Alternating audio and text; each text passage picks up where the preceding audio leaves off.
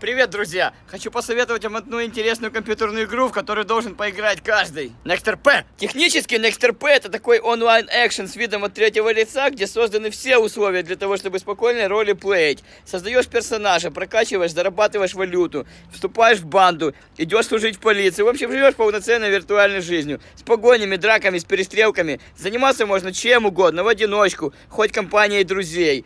И для этого, кстати, в игре имеется удобный голосовой чат, что не нужно писать друг другу километровые портянки текста. А особенно вас порадует знакомое окружение, знаменитые отечественные дороги, серые хрущевки. Так реалистично контрастируют с элитными районами, прямо как в реальной жизни. Ну и, конечно, здесь тебя ждет целый автопарк, доступный при приобретении покачки отечественных тазиков, крутейших суперкаров, мотоциклов.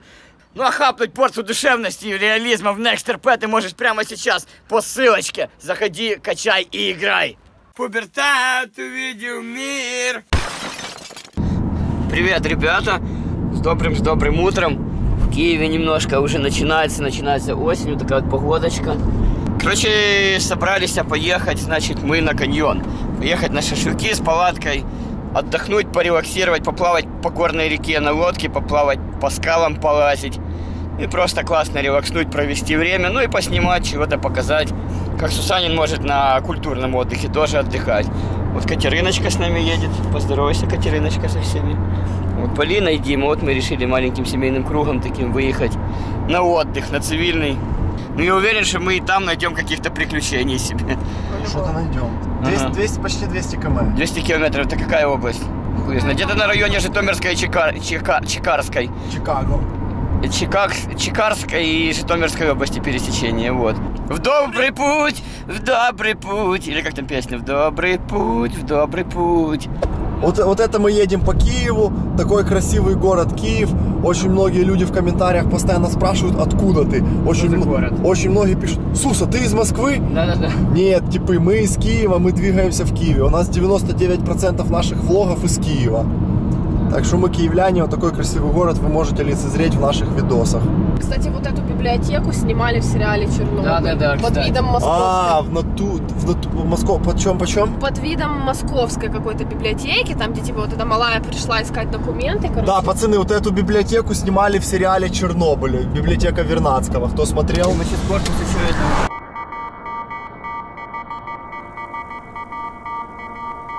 Меня иногда мусора, когда берут, в моем маленьком рюкзачке городском находится столько вещей, что чаще всего мусора тупо до половины досматривают. И говорят, все, хватит, говорит, прячь, говорит, Мирослав, говорит. Да? Да. Ну что, едем еще, блядь, 2 часа ехать.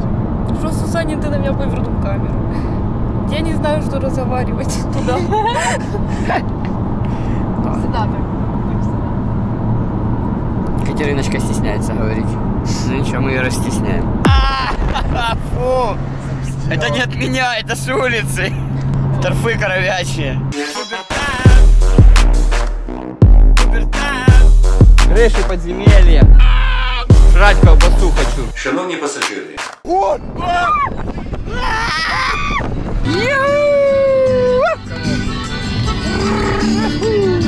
О, это мы сколько уже, наверное, почти полпути проехали где-то. Чуть-чуть меньше. Что, вы не заебались еще? Нет, ты шо, вообще классно. 100 км осталось. Класс! Так, мы свернули с трассы на боковую дорогу. И нам еще час, еще где-то час. По полям сейчас херачить. Ехать по вот таким полям. О. Ну, в этом есть тоже прелести свои, знаешь, потому что, типа, по полям тоже в свой кайф ехать, потому что здесь нет машин, здесь нет цивилизации, здесь нет магазина. Я потом уже буду разбирать рюкзак. Я так заготовился сегодня, что капец. Я встал в 6 утра, боялся проспать. Пошел в магазин, я 2 часа скупался, купил кучу провизии, просто огромную. Купил, чтобы вообще ни в чем не отказывать. Единственное, что курицу забыл, да. Ну вот навигатор показывает 41 минуту еще ехать. Нормально.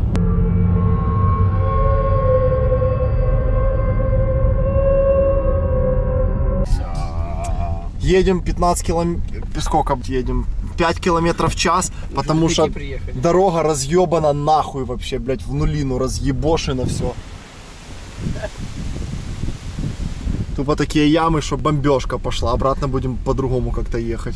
Бомбовоз, назад выедем через Житомир.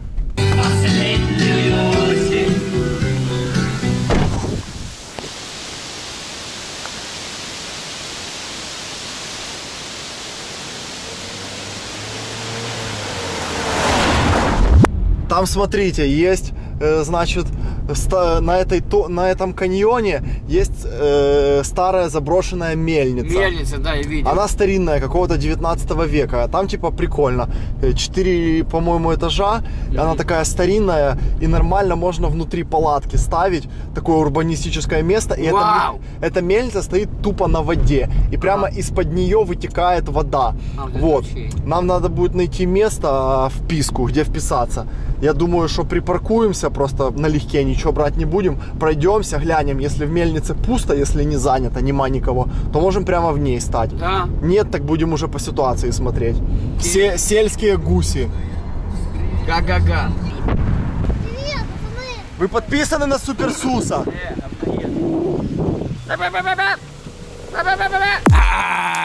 Коптится Сусанин, дьявольщина. Поехали, 10 минут и мы на точке. Бой.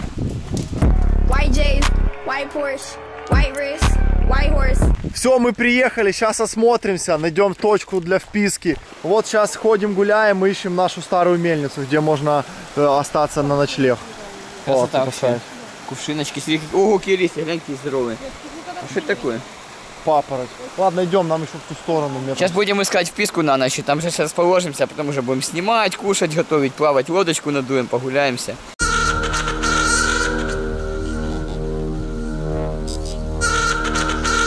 Короче, нашли собачку, теперь с нами гуляет вот такая собачка. Собачка, как тебя зовут? Бобик. Стас, его зовут Стас. Бобик. Я вчера думала, какое, если Стас, то какое отчество? Стасович. Стасович, да. И я такая стою, Няня, кушать хочет. Не вонючая, грязная вода, можно пить ее? Можно. Чистюля какая, аккуратно не проводит. Сейчас ищем место, где тусануться нам. Либо там, можно на палаточке, либо в эту зайти. А это старая мельница заброшенная. А тут еще подъем воды был какой-то, да? Да, но там типы какие-то живут уже. Ну так а если внутрь прямо зайти? Ну идем посмотрим. Идем посмотрим. Хоп-хоп-хоп-хоп-хоп. Но она старинная, она какого-то 19 века или как-то так. 18-го. Вон, смотри, там трубы какие-то, и они под воду выходят. Класс. Да. Ого. Стривай. Ого. Ого, Катя, аккуратно. Ого. Ого, блядь. Ого. Хоп. Хоп. Так тут вон на самый верх можно вылезть. Балкончики, класс, класс, класс, класс, класс. Да. Игорь, что ты тут делаешь? Кушать хочешь? А он другими тропами пришел, понял? Ты как сюда попал? Ай, собачка хорошая, хорошая, кушать хочет. Собака стучит, такой звук, как будто деревянная. Она пустая. Ну что, смотрите, есть варик тут стать, есть варик там стать. Нет, тут точно не варик, вообще Нет, тут помойка. Не нравится? Нет, Нет, ну в эти люки попровариваемся. тут пофоткать можно, поснимать, потусоваться. Ну давай тогда там. Да. Давай лапу. Дай лапу. Дай лапу. Моя умничка. Моя хороший мальчик мой. Ой, какой. Ой, какой. Здоровается? Да. Говорит, на. Говорит, на, жми. Жми лапу. Я бы вообще никогда бы не сказала, что мельница. Нормально? Так, я на такое не подписывалась. Я ехала купаться и загорать. Мало того, что небо затянуто и пошел дождь, пока мы ехали, меня еще заставляют лезть по таким кручам. Ребята, меня такое не предупреждали. Что, нормально? Да я-то что, мне-то что случится? Стасик! Ладно, Стас. Вот такой каньон. Снизу камни, там бушует вода. Припаркуемся на берегу. И вот там основная часть каньонов. Там будем плавать на лодке через часик. А? Тебе на берегу больше нравится? Конечно. Ответь.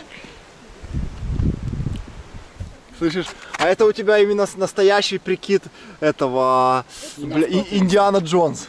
Да, это ж ботинки ты мне подарил. Ага. Год ботинкам живут. Шапочка супер. Так она нормально. Вылазь. Как? Дима, По той стороне. издевайтесь надо мной. Вытягивай ее. Катя, обойди по той стороне. Палочку. Все, я легенькая, Полина. А ну поднимешь меня? Я похудею. Ну, мы поднялись на такую площадку. Здесь во все стороны природа. Дикая природа, куски бетона, каменный каньон, короче. Дикая вонючая природа. Класс. Это именно то, что мы любим. Кися.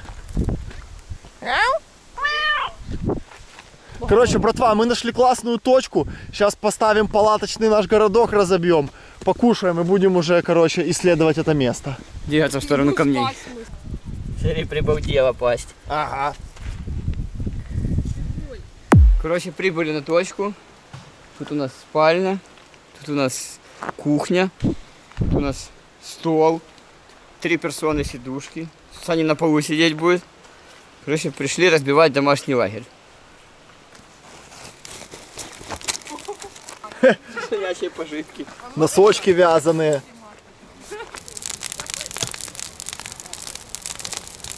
Иди кашу покажи. Сусанячая каша. Сусанячая каша, вкусный булгур. Булгур. У нас каша горит. Полина, каша горит. Что мешай? Ему учить надо всех, понимаешь? Блядь, Сусанин помешай, Сусанин размешай, Сусанин не мешай. Так, уходи. Да ухожу. Не лезь в кастрюлю. Ну что, дождались, пригорело. Поздравляю. Все, пригорело, поздравляю. Ням-ням-ням. О, она уже пахнет классно. Вот такой у нас лагерь. База. Пацанячая база. White J's, white Porsche, white wrist, white horse. Итак, друзья, мы накачали лодку. Доделываем наш вкусный обед. Сейчас, короче, Сусанин жрать будет сейчас. пожрем, подкрепимся и поплывем. Полежим. Поля, следи, чтобы они не поподгорали, бо Они они, уже поподгорали. бо они черные. Слушай, проголодался? Я знаю, что ты такой штрих, что ты если не похаваешь, то дела не будет. Не будет вообще, я уже не могу. Ты именно, блядь, путь к сердцу Будулая лежит через кишки. Да. Да? Да, пора жрать, не заебало. Блядь! Ой, сука!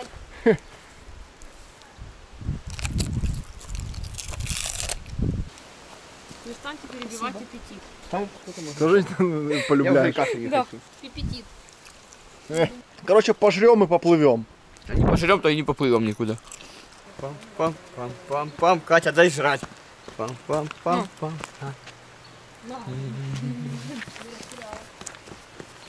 Неимоверно от колбасы кайфую. Лучшая еда на свете. Слава колбасным изделиям. Да сколько же можно готовить, елки-палки. У меня как-то это проще все происходит. Навалил. Господин месье Сус желает жрать. Пожалуйста, проходите. Жрать! Пожалуйста, Пора жрать, сэр. Займите свои места. А у тебя вот скажи, будулайская пайка, это за раз ты сколько еды съедаешь? Кило? 750 грамм. 750. Это котелочек. Это норма, да, такая? Именно норма 750 грамм. Чтобы мужичку сытым быть. Ну, пол колбаски уже сожрал. А, пацаны, кулек, кулек с запасами. Сусанячими. Да, сусанячий кулек. Ну, порядочно. НЗ. НЦ Я за... только его, это нам он не покупал. Как ты покупал? На, Петрюха. На. Ого. Ну, только ты местником делаешь, это же самый принципы. Смотри, чтобы руки не обосрал. Нет, не обосри. Вон, Ну наелся. нет. Не Нет, кутю. отпустите, тетя. Нет. Продолжаем кормить собачечку. Иди, маленький, сюда. Маленькая собачка Кушай, кушает. кушай. Я ж люблю собак, ты знаешь, я кинологом был и занимался. Ага. Я к собакам знаю подход. Потом, если что, она ночью будет палатку мне стеречь. И такая, блин, я таких никогда мягких собак не видел.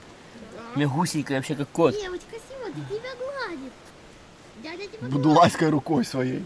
Ты уселась. Ты Я сразу тебя поняла, вывалю. сразу поняла, что собачья мама. Что мамка собачья, сразу поняла. Так, ну все, друзья, мы покушали, чуть-чуть отдохнули. Палаточный наш городок оставляем. Идем, короче, плавать по бурной горной реке. Все, полетели, берем лодку, Да. несем ее, значит, несем ее на воду, спускаем. Сусанячий катер. Отдать швартовы. Красиво. Бля, тут, наверное, осенью вообще пиздато. Да. Очень красиво. Можно приехать еще осенью как-то. Ну маленькая птичка, Сус, посвети фонариком. Включай фонаря, Катерина! Коль. Я тоже хочу посмотреть. Там две птички. Сел фонарь. Да, они спрятались. Да? Да, они спрятались. А только что мы подплывали, они разговаривали. Ладно, давайте не будем тревожить. Плывем нормально среди... Посмотри, а вон сверху постамент, чтобы прыгать в воду, реально. О, натуре. Видишь? Жень, да ладно, не может быть. Да, это люди прыгают. Значит, тут большая глубина очень. Нет. Кошмар какой. Не, я боюсь. Опа, он будулай собачий. Стас, ты нас услышал? Это точно Стас? Да, это Стасик. Да. Слышь, собака, там дальше проплыть можно? Стас, слышишь? Ой, Стас, не иди сюда. Стас, ты чего? Куда он идет? Да. Стасик, ты чего? Стас! Возьми пусть собаку, запряги за веревку, у нас есть, пусть нас перетащит. Бобик. Ну не зови его. Ну у нас нечего ему дать. Бобик. Боже, блядь, Катя, у меня сердечко чуть не стало. Хороший, не прыгай, не прыгай. Стой, дядя, тебя погладь. Собака хорошая. Пошли плавать с нами. Собачка. Так, ты меня сейчас нахуй скинешь. Здесь преграда в виде камней. Мы сейчас вылазим с лодки. Я держу. Иди, умница моя, иди ко мне. Иди, мальчик мой. Мальчик мой. А, Дима! Нет! Он все знает, он же местный, понял? Он знает здесь как. Сус, все, садись. Стас убежал. Нормально, у них тут собачья тусовка. Стаса Он прыткий, понимает, что к чему. Да. По камушкам цок-цок-цок и побежала сучара. Придет еще хавать вечером по-любому. 100%. Слушай, нормально все идет? Да мне нормально, мне так лучше всех. Я ж балдею. А, кстати, да, новые шапки пришли, рефлекторные. Это ж сегодня вечером покажем видео, как они светятся возле костра. Как они типа от фонариком светишь и тупо светятся. Супер пубертат. Это наш номер супер новые товары. Так что заходите на supersus.shop, следите за новостями, за обновлениями. Поддерживайте любимого Сусанина. Обережно. Все, держись центра реки. Я никогда не делала это раньше. Нормально движуем? Ай! Оно, блядь, бронебойное. Ай! Что мусорская дубинка. Слышишь, так что лучше в тоннелях или на природе? В туннелях, конечно. Лучше, да? Конечно. Это так, один раз в жизни можно попробовать. В качестве исключения. Конечно, так же мы рождены для туннелей. Да, еще невероятно, как красиво. Капец, столько всего. Природа прямо дикая, именно дикая. Птицы, змеи, бобры. Змеи, кстати, могут быть, надо аккуратно быть. Ты диви, блядь, будулачик.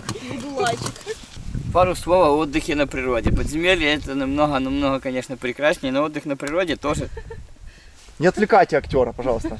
должен существовать. Тут тебе и кувшинки, и лилии, и дикая природа. Сейчас пойдем в другой каньон погуляем. И надеюсь, что вещи не украдут. И кашу сварили.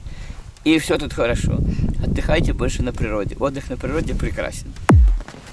Ой, блядь! Синяки! Я синяк. Сусанячая синявка. Там для тебя плывет тихоход. Ясь. Помнишь про Язя? Помню, я же тебе и сказала. Ясь.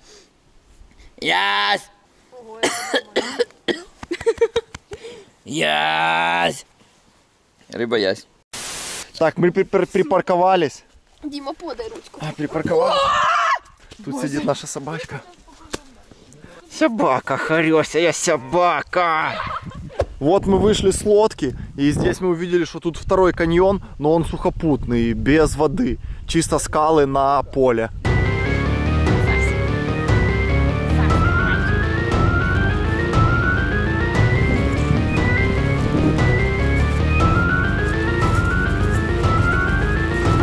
Все, пока, собака, мы поплыли дальше на лодке. Встречай нас там впереди. Текла собака от нас, короче. Не захотела собака с нами в лодку ехать. Убежала своими путями. Так, друзья, незаметно наступил вечер. Мы уже готовимся ужинать. По чуть-чуть кушать. Развели костер. И эта собака, по всей видимости, к нам прикипела уже довольно крепко. Что ты, Стасик? Стасик? Кушать будешь? Как хорошо современная технология, это охуенно. Как там ни крути, я человек пещерный, но современные технологии уважаю и люблю.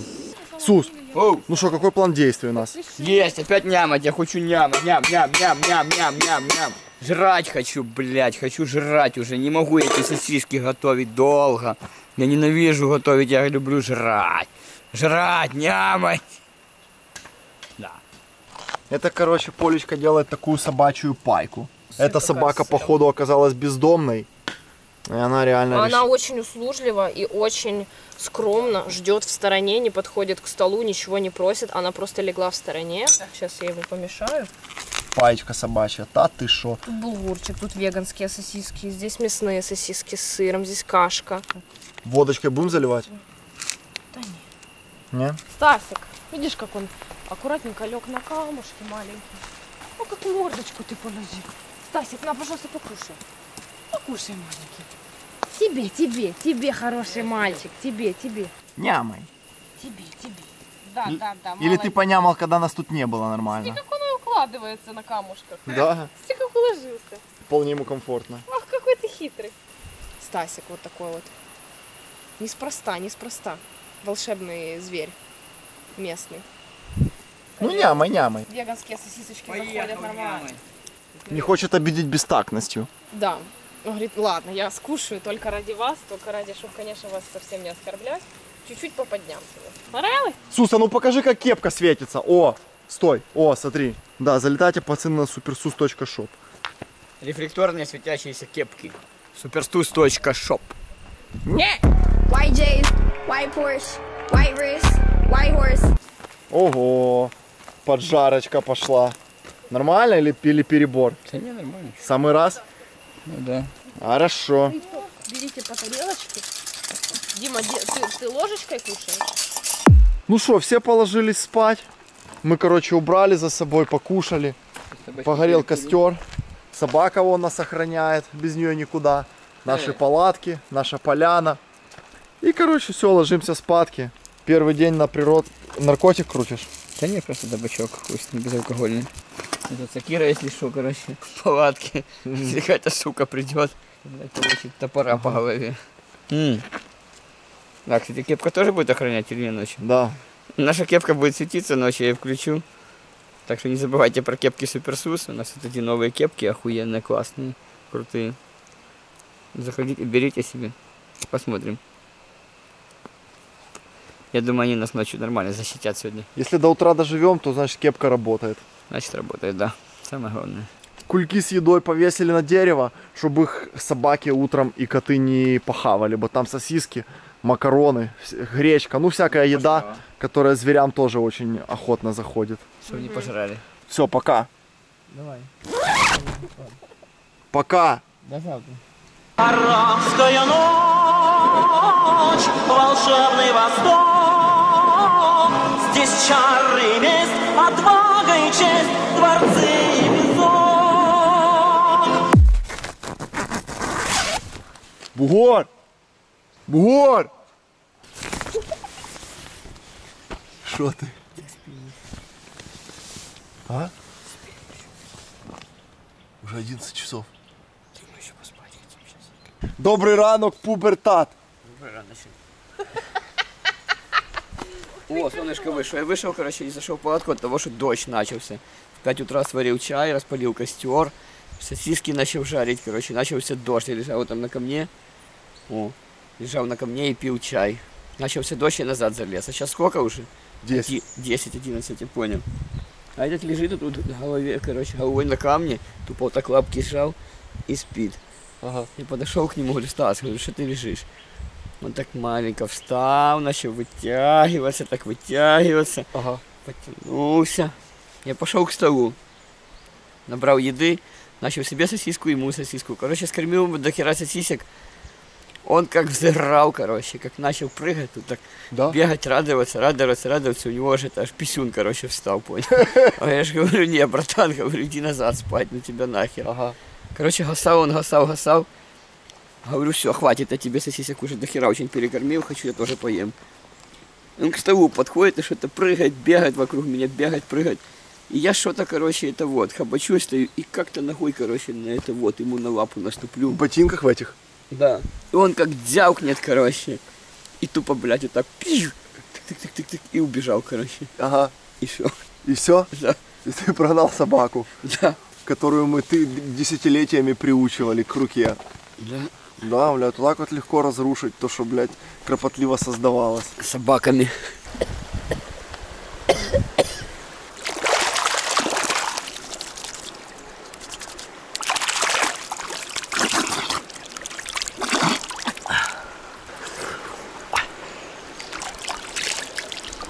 Самая свежая бодрость и грация на природе. Умываться речной водой, не магазинной. Бургомистр. Освежился? Да. Так не плюй в колодец. Не плюй в колодец, в котором жопу моешь. Я знаю эту пословицу. Хорошо, сразу так обрещал. Ага. Резкий стал такой, на шапку назад. Ты в шапке спал? Да. Слышишь, Переходим к завтраку. Так ты суперсус больше или пубертат? А я, кстати, не знаю. Супертат. Нормально вообще. Вылазь! Вылазь! Катя, ну оденься. Доброе утро. Доброе утро. Утренний костер для сосисок. Кончились дрова, палим веточки сырые. Сейчас пойдем, там дальше центральная часть карьера, там, короче, водопады, дамбы. Пойдем вверх, мне водозабор мельницы глянем, очень хочу подняться на него. Да.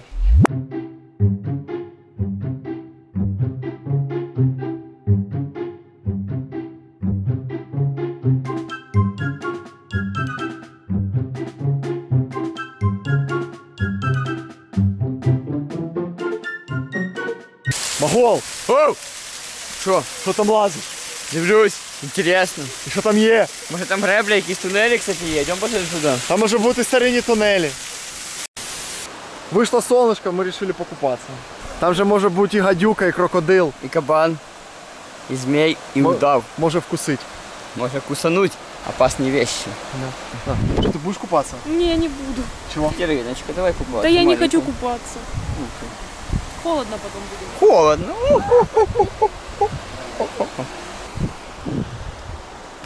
Вот тут, вот тут, вот тут, вот тут. А? Да. Что да? Пирнай. А я ведь утоплюсь. Давай.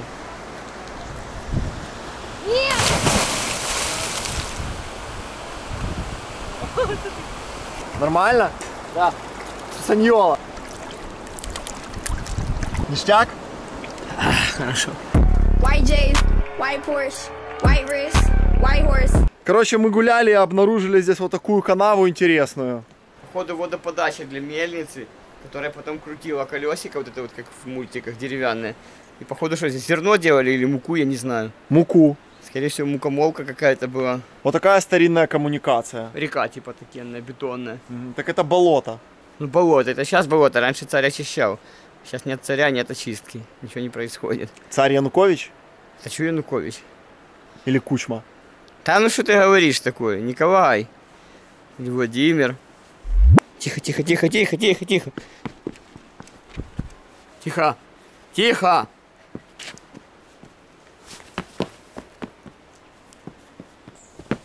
Видал годами, как подцвело? Ты играешь с опасностью. Да мне все равно, ты знаешь, что я опасность это вот, мотал тупо. Нахую Я мотал? такие опасности видел, что и не боюсь ничего уже. Меня не напугаешь опасностями уже. Ребята, кто видел какие-то опасности в жизни, говорите, я их буду преодолевать и делать на видео. Это ж классно. Я люблю опасности. Страхи, страхи, страхи находят, а я их преодолеваю, ломаю тупо. Нормальная тема. Посмотри, это амазонка украинская. Хотим проверить, есть ли там жабы.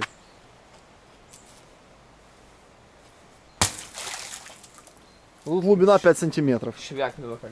Чмякнула.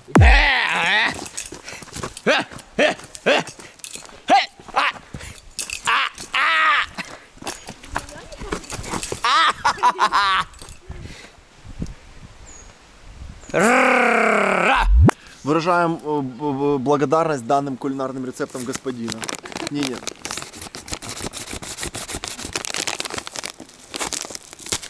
Уничтожитель. Ножик в печень никто не весит. Он сейчас посыпется. Да на здоровечко. Ну все, собрали наш палаточный городок. Все собрали, все убрали, короче, едем в Киев. Собрались, все, уже едем до домки работать. Отдых закончился, 3 дня побыли. Едем до домки работать. Такой отдых. После него еще надо отдых. Не дай бог вам так работать, как мы отдыхаем. Ой, наотдыхался. Ой, ой, тяженько. Ой. Не забывайте, кстати, про шапки. Шапка до сих пор на мне еще. Так что они еще и не теряются, эти шапки. Суперсус.шоп. Наши новые шапки. Суперсус. Поддерживайте пубертатно. А мы едем домой. Опа. Все, братва, чтобы никто не говорил, что мы мусорим. Все, вынесли даже до салфеток и до бутылок. А то часто в кадрах говорят, что мы гадим, типа не убираем за собой.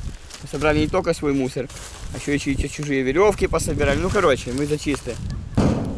За чистое майбутнее. Чистое будущее. Поэтому все отправляем в бак. И полетели домой. И город станет пустым и ярким, мама, как бриллиант.